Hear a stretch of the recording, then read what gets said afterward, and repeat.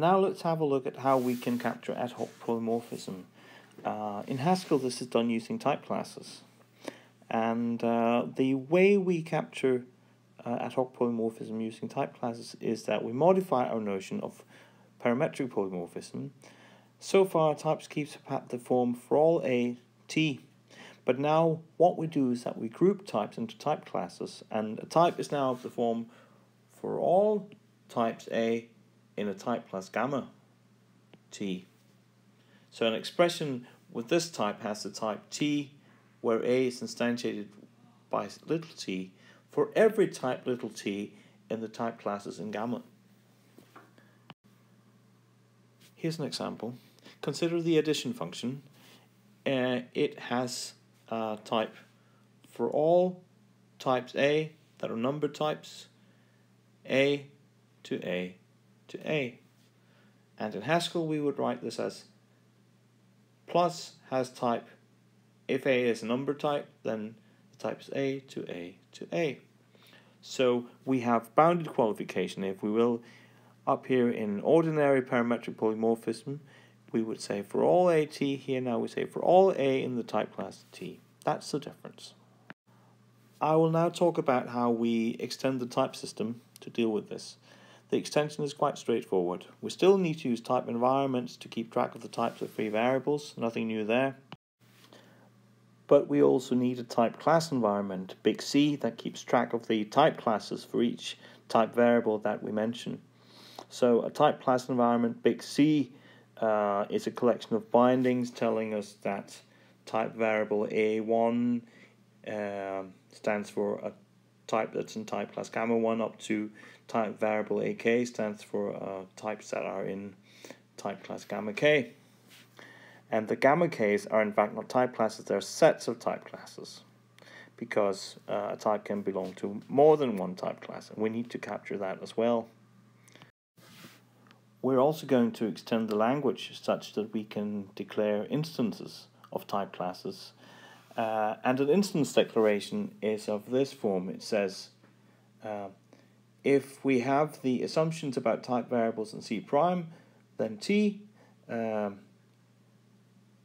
is a type in the type classes in gamma. An example is this one. Let's say that A is in the type class of numbers, A2 is a type in the type class of numbers, then the composite type frac A1, A2 is a type in the type class of number vectors. So in this way we can define instances of type classes, and we call the collection of type class instances that we know DS.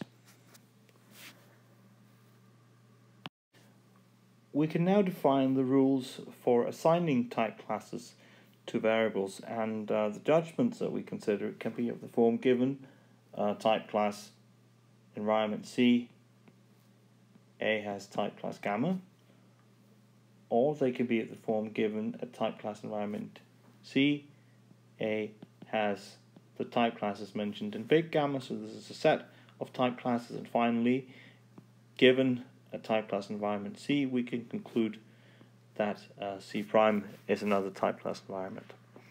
So let's look at the rules defining these judgments. The first one is the rule that says that A has type class gamma if we can look up the collection of type classes of A in the type class environment and one of them is gamma. Then A can certainly have type class gamma. The next rule says that if we have declared that T has type class gamma, so this was in DS, and the type class bindings in C prime are a consequence of those in C, then we can conclude from C that T has type class gamma. So we believe our declarations.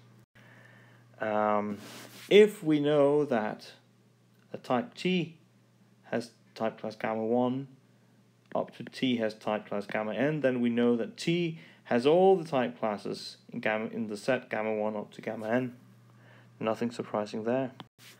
And finally, if we know that T1 has type classes in the set gamma 1 up to Tn having type classes in the set gamma n, then we can conclude that from C we know the following type class environment, namely one in which T1 belongs to the type classes in gamma 1 up to Tn belonging to the type classes in gamma n.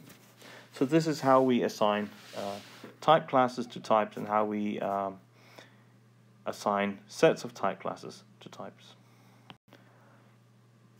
Now we can define a new version of the type rules that take this into account. Type schemes are almost as in the Hindley-Milner-Damas system, except in one place, namely here. Because the universal quantifier says for all types A in the type class set gamma T. And we can now update our type system. We replace the rules for projection and let. We replace them by a general rule that lets us introduce and another rule that lets us eliminate universal quantifiers. First, a rule that eliminates universal quantifiers. It's similar to the projection rule in the sense that if we have an expression E and we want to type it, and E has a polymorphic type for all A in gamma T, then if T is one of the types in gamma, then E can have type T, where A is now instantiated by T.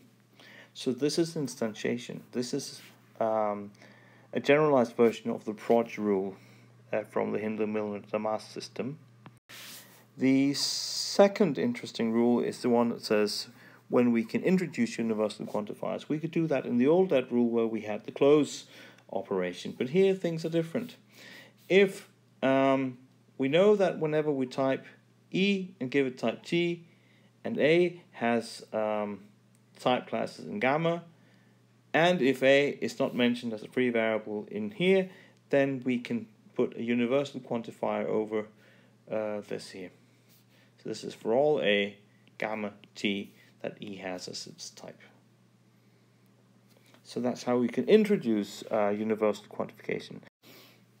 And in the let rule, things are simpler than they were in the Hindley-Milner-Damas system, because here, to type let x equal E1 and E2, we type E1 gets type T. Now, assuming that x has type T, we can then check E2, and if E2 has type T, the type of the entire expression is T. So that's really all there is to it.